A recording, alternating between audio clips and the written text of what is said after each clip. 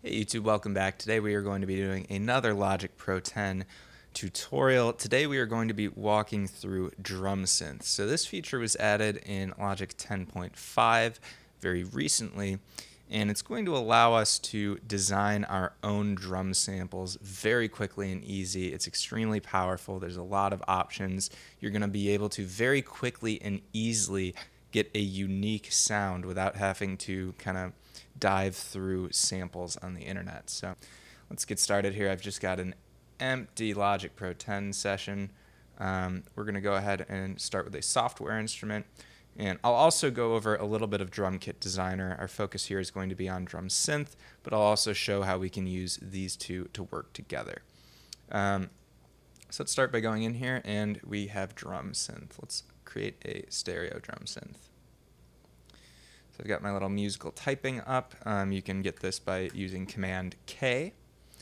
And let's go ahead, and the default we get here is a kick drum. Let's go ahead and turn this down a little bit. Just hitting A on my keyboard with my musical typing up. And let's go ahead and open up Drum Synth and start to take a look at our options. So the first thing I want to go over is we have 4 menus here. We've got kicks, snares and claps, percussion, which is sort of miscellaneous drum sounds, and then hats and cymbals. So within each category, we've also got several templates to choose from. So each of these have slightly different parameters as well, which allows us to get a very wide range of sounds. So let's start by just going through a heavy kick and walking through some of these parameters. So this is our default. The first parameter, and this is on all of them, is pitch. Now, these are automatically pitched in tune. So for example, I'm playing this kick on C. If I go up to my D,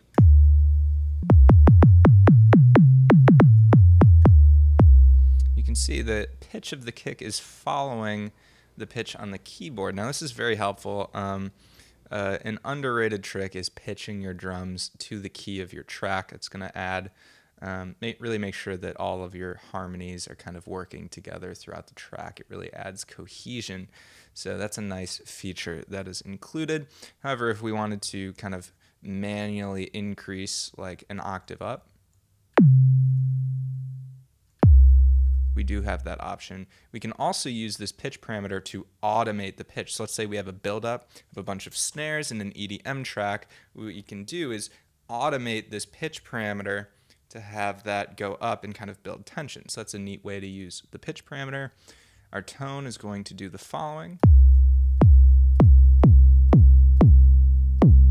So our tone knob is changing a bit of the harmonics that are getting into here. It's adding a little bit of a different timbre to the kick.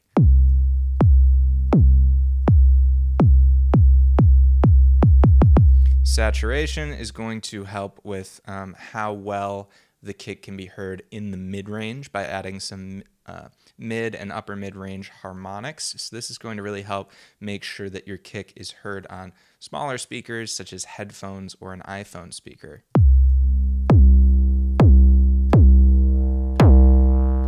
Saturation is basically a form of distortion. Our shape is affecting the envelope of our sound. Remember, this is a synthesizer, so we can affect the shape of the envelope of our sound.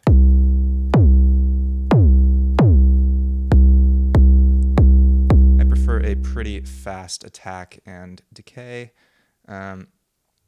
We also have manual control over the decay, so we can control how long this rings out. So we can also get a sort of 808 kind of ring out if we're making something like a trap song.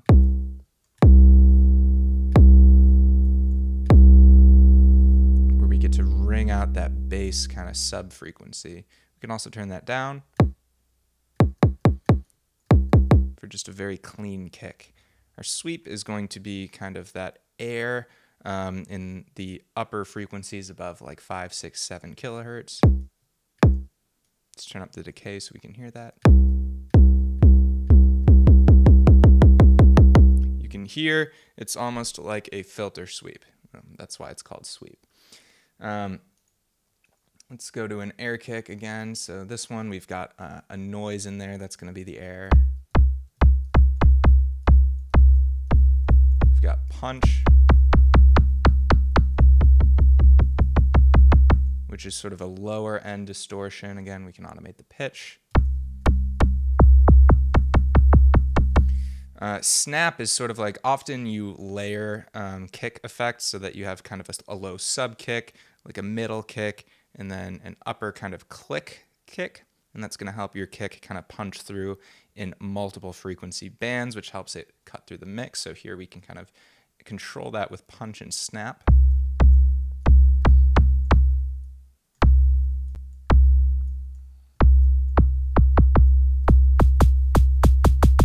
Almost adding kind of a snare in here with this white noise. Let's see if we turn the decay up.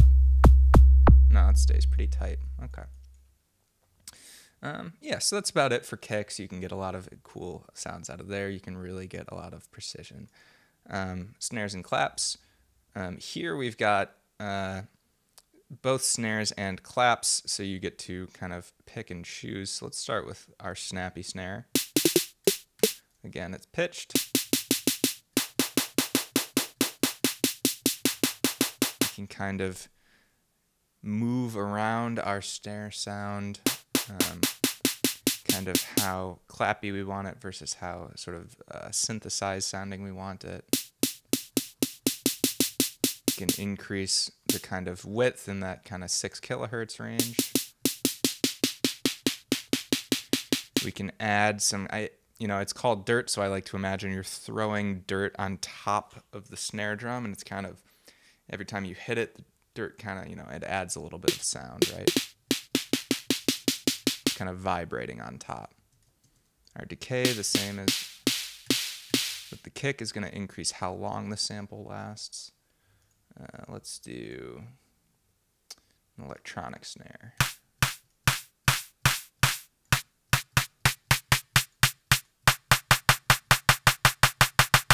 Can get some pretty cool sounds with that as well. And then we've also got claps. Let's go to human clap. Now this default doesn't sound great, so let's play with it a little bit.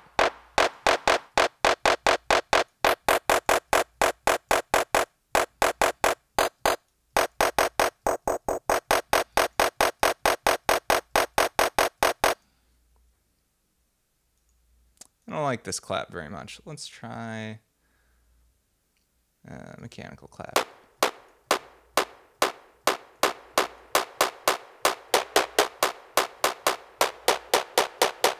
I'm not really loving these clap sounds too much. You might layer them on top of a snare for a little bit of a combined tone. Maybe we'll play a little bit with this a little bit later, put some reverb on it. We can probably get it sounding decent. So percussion, this is going to be kind of your other miscellaneous instruments. We've got a tom.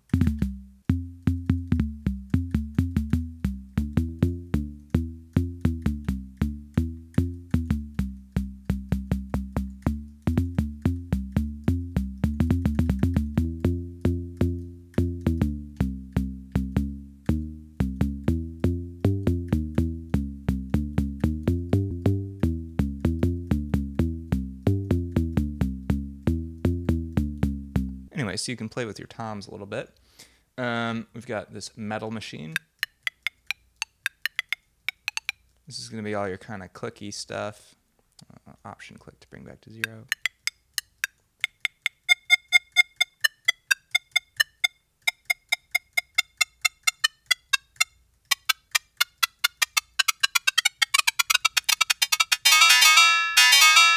You can get all sorts of kind of glitchy electronic stuff out of that one. A little kind of fun to play with. Got a cowbell. You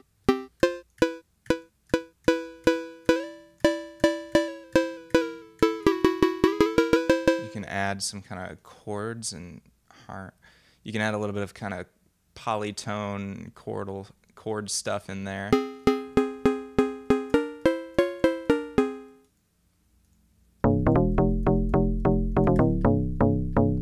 Got some kind of bass stuff in here.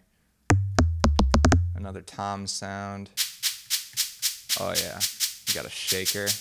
Love this. This is, you know, I played with it a little bit before this video to kind of get to know it, but this is also me kind of exploring through the sounds as well, so I'm having a little bit of fun.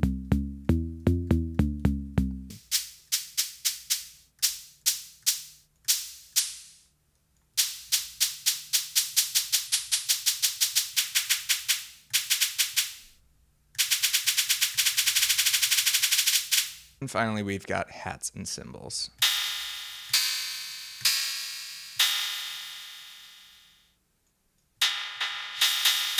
So these are very electronic sounding, definitely sound synthesized. You can get a lot more realistic cymbals out of our normal drum kit designer and you know, the other built-in Logic acoustic drums. Definitely very synthesized sounding. Let's talk about hi-hats. So again, you're making a trap song, you gotta have a nice, you gotta have some nice fat hi-hats. Let's go ahead and add a new drum machine designer. And I don't know if this is a bug for me. It's not showing up in my instrument pane yet, so let's just go with an empty channel strip. And then if we go to instrument, it pops up for me. It's off screen from here, but it's down here for me. So I get drum machine designer, not to be confused with drum kit designer, which is going to be your acoustic drums. And here we've got, I'm going to close our keyboard for now, all of these notes. So these are going to apply to our notes on the keyboard. So if we play D2, it would play whatever's in our D2 sound. So what we can do, let's hit, close this, hit X to bring up our mix window, click plus. That's going to create a new instrument track for us. So we can drop down, we can see the instrument we just added here. So inst 3, that applies to our D2 on the keyboard. And we can actually take the drum synth that we put up here and put that on our instrument 3. So now we've got this hi-hat from before. So now if I open up my musical typing while I've got my kit selected, so now if we open up our musical typing and hit D2, we can hear our hi-hat. Let's go ahead and on instrument 1, bring in a new drum synth instance and put a kick on there. So remember how all of our drum synths are automatically pitched for us when we're in this track. All of our keys are going to play the sample. However, when we're in the kit, only the instrument that is assigned is going to play it. So in this case, our C1, let's actually bring that up to C2 so that it's in the same world. If we go up, it's not going to play the kick. It's going to play our hi-hats. This lets us kind of program beat pads, our keyboard, things like that. But then we can also always go in and get that pitched sound as well. Let's go ahead and put a snare on here as well, and we'll have a little bit of a kit going. So let's change this input to E2, add a new track there.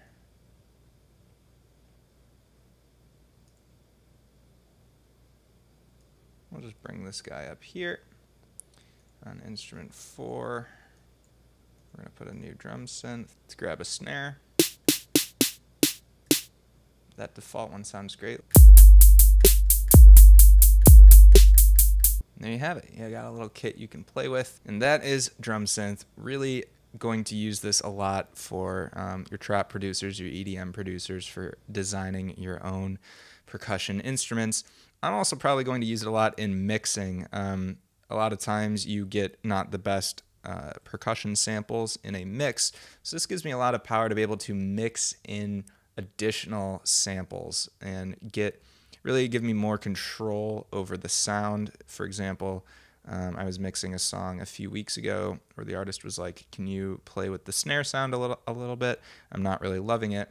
And before, you know, I have this, let me see if I can find it. I have and in here I'd have something like a snare sampler instrument where everything is a different snare. And so I would have that saved in ESX, which is now sampler, and I would just kind of find one that fit, tweak it a little bit with EQ and things like that, and that would be the sound that I'd be mixing in. Now I have a lot more control with Drum Synth to be able to create new samples to squeeze into a mix to affect the sound of individual drums. Super useful, very excited to continue to play with it and learn more. I hope you enjoyed this little walkthrough. Be sure to like the video, leave any questions, comments, suggestions for additional things to play with using the Drum Synth in the comments down below.